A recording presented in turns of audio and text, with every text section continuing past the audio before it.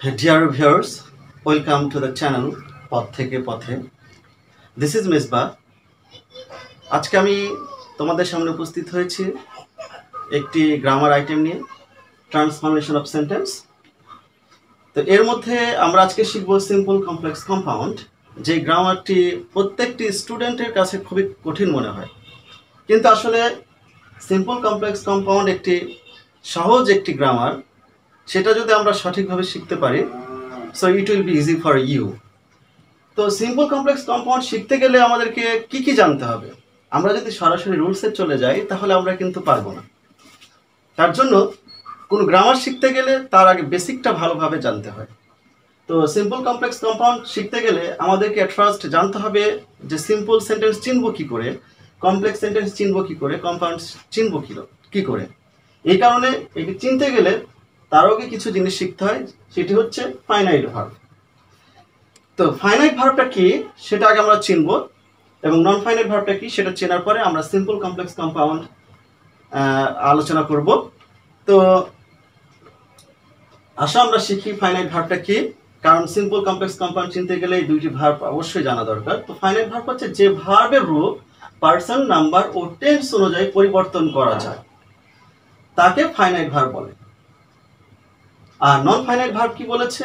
যে ভার্বের রূপ পার্সন, নাম্বার ও টেন্স অনুযায়ী পরিবর্তন করা যায় না তাকে নন ফাইনাইট ভার্ব বলে। তো আমি দুইটি বাক্য লিখেছি, I am going to open a project, R non finite example দিয়েছি I saw him going. So দুইটি সেন্টেন্সে আমি একটি ভার্ব কমন রেখেছি, সেটি হচ্ছে গোয়িং, বোঝানোর সুবিধার্থে। তো ফার্স্ট সেন্টেন্সে আমরা দেখতে পাচ্ছি এখানে ফাইনাইট ভার্ব বলা হচ্ছে গোয়িংকে, কিন্তু দ্বিতীয় সেন্টেন্সে দেখছি গোয়িংটিকে নন ফাইনাইট ভার্ব বলা হচ্ছে। কেন বলা হচ্ছে? দুইটাই তো গোয়িং, বাট প্রথমটিকে আমরা বলছি ফাইনাইট ভার্ব, দ্বিতীয়টিকে বলছি নন ফাইনাইট। অবশ্যই কারণ আছে। তো কারণটি হলো এটাই যে এখানে দেখো আমরা টেন্স অনুসারে পরিবর্তন হয়েছে, যে I am going to open a project, আমি একটি প্রকল্প শুরু করতে যাচ্ছি। তো এখানে আমাদের সঙ্গে বলছে যে ভার্বের রূপ পার্সন, নাম্বার ও টেন্স অনুযায়ী পরিবর্তন করা যায়। তো যখন কোনো ভার্বের আগে অক্সিলারি হবে, সহজ করার জন্য আমি এটা বোঝাচ্ছি, জাস্ট একটা টিপস। যখন কোনো ভার্বের সাথে আইএনজি যুক্ত থাকবে, তার আগে যদি অক্সিলারি থাকে তাহলে আমরা ইজিলি বলে দেবো সেটা হচ্ছে ফাইনাইট ভার্ব। কিন্তু এখানে আইএনজি যুক্ত আছে, তার আগে কোনো অক্সিলারি ভার্ব নেই, তার জন্য আমরা এটা হচ্ছে নন ফাইনাইট ভার্ব হয়ে যাচ্ছে এবং টেন্স অনুসারে এটা পরিবর্তন হচ্ছে না। আবার দেখো এইখানে আরেকটি ভার্ব আছে ওপেন, ফার্স্ট সেন্টেন্সে। দ্বিতীয় সেন্টেন্সে কি আছে? শপ।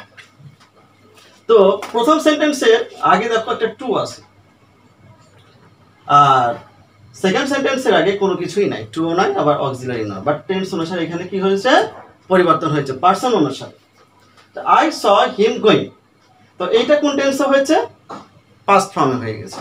তার জন্য এটা যেহেতু টেন্স অনুসারে পরিবর্তন হচ্ছে, তাই এইটিকে আমরা কি বলবো? ফাইনাইট ভার্ব বলবো। কিন্তু যখন কোনো ভার্বের আগে টু থাকে, তখন টু এর পরে যে ভার্বটি থাকে সেটি কখনো টেন্স অনুসারে পরিবর্তন হতে পারে না।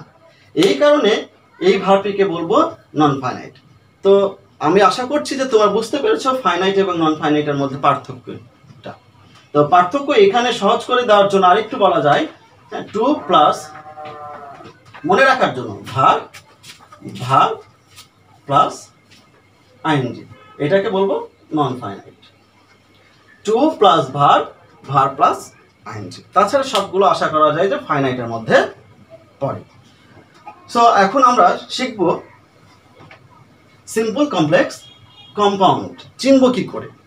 এই চেনানোর জন্য আগে আমি আজকে কি শেখালাম, এখন ফাইনাইট এবং non finite verb.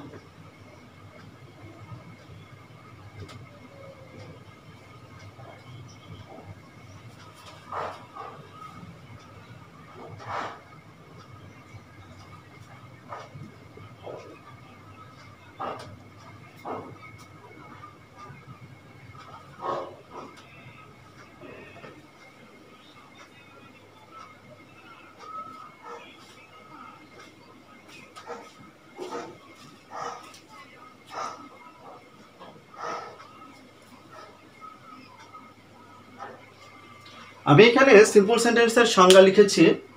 Simple sentence চিনব কি করে? দেখো এখানে কি লেখা আছে, যে সেন্টেন্সে একটি সাবজেক্ট ও একটি ফাইনাইট ভার্ব থাকে।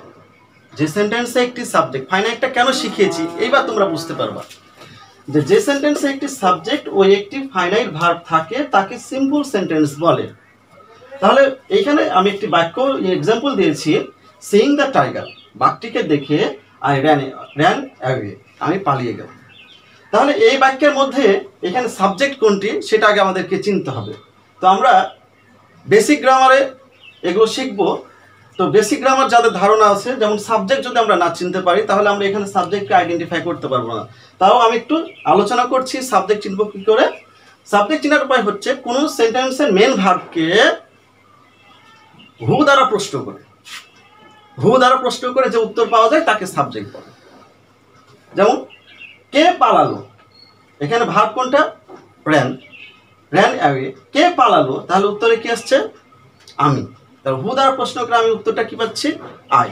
তাহলে এই বাক্যে আবার কে বাঘটিকে দেখলো? আমি। তার মানে এইখানে আমাদের উত্তরটা কি আসছে? আই, আমি। তার জন্য এখানে আমি হচ্ছে সাবজেক্ট। এছাড়া কি আর কোনো সাবজেক্ট পেয়েছি? পাইনি। তার মানে এই বাক্যে কয়টি সাবজেক্ট পেলাম? একটি। আর ফাইনাইট ভার্বটা তো অলরেডি আমরা শিখলাম, যে ভার্ব পার্সন, নাম্বার এবং টেন্স অনুসারে পরিবর্তন হয় তাকে ফাইনাইট বলে। তো এখানে দেখো এই যে ভার্বের সাথে আইএনজি যুক্ত হয়েছে, কিন্তু এর আগে কোনো অক্সিলারিও নাই বা কোনো কিছু নাই এখানে, তাহলে এটাকে আমরা কি বলবো? এটা হচ্ছে নন ফাইনাইট। কিন্তু এখানে দেখো টেন্স অনুসারে পরিবর্তন করা হয়েছে, তার জন্য এটাকে কি বলবো? ফাইনাইট ভার্ব বলবো। তাহলে এখানে কয়টি ফাইনাইট ভার্ব পেলাম? একটি ফাইনাইট ভার্ব পেলাম। তো আমাদের নন ফাইনাইট কয়টি থাকছে সেটা আমাদের বিষয় না, আমাদেরকে সংজ্ঞাতে বলে দিচ্ছে যে একটি সাবজেক্ট থাকবে আর একটি ফাইনাইট, অনলি একটি। তো এখানে আমরা একটি ফাইনাইট ভার্ব পেয়েছি, তার জন্য এই পুরো বাক্যকে আমরা কি বলবো? সিম্পল সেন্টেন্স বলবো। আমি সহজে দেখানোর চেষ্টা করছি। তো আমরা কি সিম্পল সেন্টেন্স আমরা ইনশাআল্লাহ ক্লিয়ার। তাহলে সিম্পল সেন্টেন্স আরেকবার আমি রিভিউ করি। যে সেন্টেন্সে একটি সাবজেক্ট ও একটি ফাইনাইট ভার্ব থাকে তাকে সিম্পল সেন্টেন্স বলে। তো আমরা এই বাক্যটি দ্বারা, এক্সাম্পলটি দ্বারা আমরা বুঝতে পারছি এই বাক্যে একটি সাবজেক্ট আছে আর একটি ফাইনাইট ভার্ব আছে, তার জন্য এই বাক্যটিকে কি বলা হবে? Simple sentence. আমরা এখন শিখব কমপ্লেক্স সেন্টেন্স।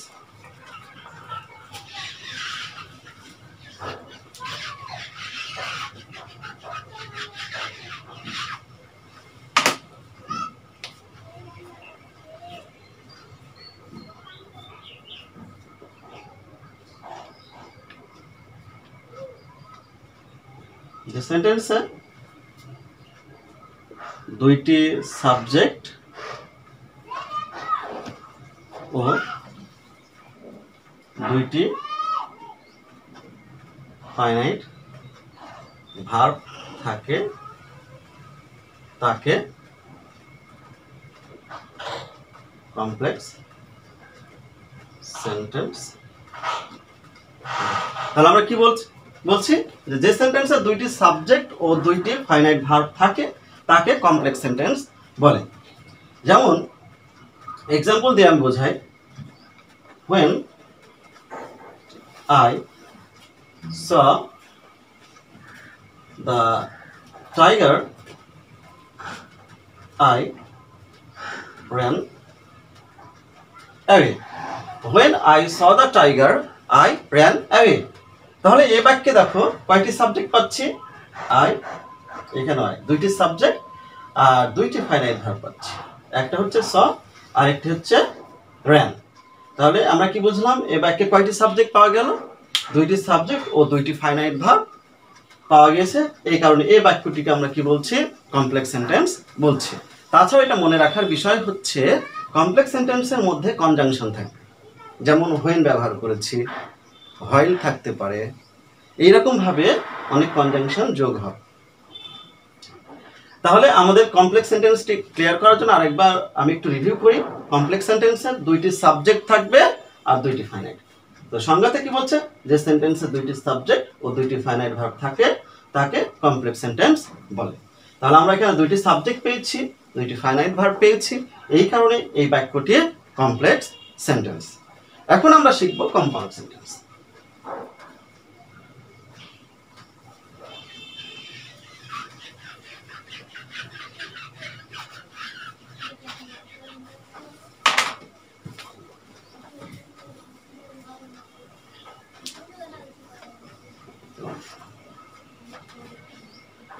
যে সেন্টেন্সের দুইটি সাবজেক্ট ও দুইটি ফাইনাইট ভার্ব থাকে এবং অ্যান্ড অর বাট আর অনেক কিছু থাকতে পারে। অ্যান্ড অর বাট সাধারণত আমাদের এই তিনটা ইউজ হয় কম্পাউন্ডে। অ্যান্ড অর বাট দ্বারা যুক্ত থাকে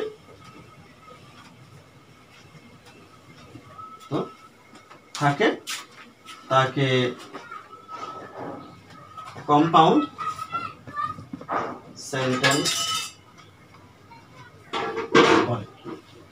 তাহলে আমরা কি শিখছি কম্পাউন্ড সেন্টেন্স। যে কম্পাউন্ড সেন্টেন্স চিনব কি করে? যে সেন্টেন্সে দুইটি সাবজেক্ট ও দুইটি ফাইনাইট ভার্ব থাকে এবং অ্যান্ড অর বাট দ্বারা যুক্ত থাকে তাকে কম্পাউন্ড সেন্টেন্স বলে। যেমন I saw a tiger and I ran away. I saw a tiger and I ran away. তাহলে এখানে দেখো I এবং I কয়টি সাবজেক্ট পেলাম? দুইটি। saw এবং ran কয়টি ভার্ব পেলাম? ফাইনাইট দুইটি। তাহলে দুইটি সাবজেক্ট এবং দুইটি ফাইনাইট ভার্ব এবং এখানে কি দ্বারা যুক্ত আছে? অ্যান্ড দ্বারা। খুব সহজ করে শেখানোর চেষ্টা করছি, অনেকভাবে অনেকে শিখে। সিম্পল কমপ্লেক্স কম্পাউন্ড সাধারণত অনেকগুলো রুলস আছে। আমি তোমাদেরকে 10টি রুলসের দ্বারা আমি তোমাদেরকে 60 রুলস শেখাবো। এই কারণে তোমাদের সামনে হাজির হয়েছি। আবার সামনে এইচএসসি পরীক্ষার্থী যারা আছো, তোমাদের পরীক্ষা দিবা, অনেকেই যে হোম কোয়ারেন্টাইনে আছো এবং এই যে করোনা ভাইরাসের কারণে আমরা বাসা থেকে বের হতে পারছি না এবং আমরা বাসাতে বসে আছি। তো এই সময় তোমরা একটু কিছু হলেও শিখতে পারো, সেই কারণে আমি তোমাদের সামনে হাজির হয়েছি যেন তোমরা উপকৃত হও। এই যে আমাদের পথ থেকে পথে চ্যানেলটি দ্বারা আমরা চেষ্টা করছি মানুষকে বিভিন্ন সচেতনমূলক কার্যকলাপগুলো বোঝানোর এবং আরও তোমরা যেন শিক্ষামূলক কিছু শিখতে পারো।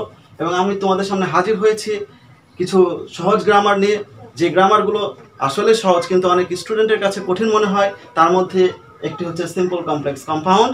তো সেই গ্রামারটা তোমরা সহজে শিখে যাচ্ছ আশা করি। তো তোমরা যদি ভালো লাগে, শিখতে পারো, তাহলে তোমরা অবশ্যই লাইক বাটনে প্রেস করবা এবং কমেন্ট করে জানাবা তোমাদের কেমন লাগছে। তাহলে আমি আরও ইন্সপায়ার হব এবং তোমাদেরকে আরও ভালো ভালো কিছু গ্রামার নিয়ে, যেগুলো তোমাদের জন্য খুবই ডিফিকাল্ট, সেগুলো নিয়ে আমি হাজির হব এবং তোমরা শিখতে পারবে। তো কাম টু দ্য পয়েন্ট, আমরা শিখছিলাম কম্পাউন্ড সেন্টেন্স চেনার উপায়। তো কম্পাউন্ড সেন্টেন্সটা কি? যে সেন্টেন্সে দুইটি সাবজেক্ট ও দুইটি ফাইনাইট ভার্ব থাকে এবং অ্যান্ড অর বাট দ্বারা যুক্ত থাকে তাকে কম্পাউন্ড সেন্টেন্স বলে। তো কম্পাউন্ড সেন্টেন্স দেখো, আমি আবার রিভিউ করছি। আই এবং আই কয়টি সাবজেক্ট পাচ্ছি? দুইটি। একই ব্যক্তি হলেও এখানে সাবজেক্ট আমি বোঝাতে চাচ্ছি যে দুইটি আছে এবং ভার্ব কয়টি আছে? ফাইনাইট ভার্ব দুইটি, স এবং ran away। তো এইখানে আমাদের ran। তো এইখানে দেখো, এই কারণে আমাদেরকে এটা কি বলছে এবং অ্যান্ড দ্বারা যুক্ত আছে, এই কারণে এই বাক্যটিকে কি বলা হচ্ছে? Compound sentence. তো কম্পাউন্ড সেন্টেন্স আশা করি তোমরা বুঝতে পেরেছো। তো আমরা সিম্পল সেন্টেন্স আরেকবার আমি প্রথম থেকে সবগুলো রিভিউ করি। সিম্পল সেন্টেন্সে আমরা শিখলাম যে সেন্টেন্সে একটি সাবজেক্ট একটি ফাইনাইট ভার্ব থাকবে তাকে সিম্পল সেন্টেন্স বলে। কমপ্লেক্সে দুইটি সাবজেক্ট দুইটি ফাইনাইট ভার্ব থাকবে তাকে কমপ্লেক্স বলে। আর কম্পাউন্ডে আমরা শিখলাম দুইটি সাবজেক্ট দুইটি ফাইনাইট ভার্ব থাকবে এবং অ্যান্ড অর বাট দ্বারা যুক্ত থাকবে তাকে কম্পাউন্ড সেন্টেন্স বলে। তো আমি আগামী ক্লাসে তোমাদেরকে রুলস নিয়ে হাজির হব। তো তোমরা এই পর্যন্ত আজকে আমি তোমাদেরকে চেনালাম। তো আশা করি তোমরা উপকৃত হচ্ছ এবং হবা এবং তোমরা আমাকে তোমাদের কমেন্টস দ্বারা জানাবা। তো আজকে এই পর্যন্ত, থ্যাংক ইউ ভেরি মাচ। এবং আমাদের পরবর্তী ক্লাসগুলো একে একে আমি বের করব।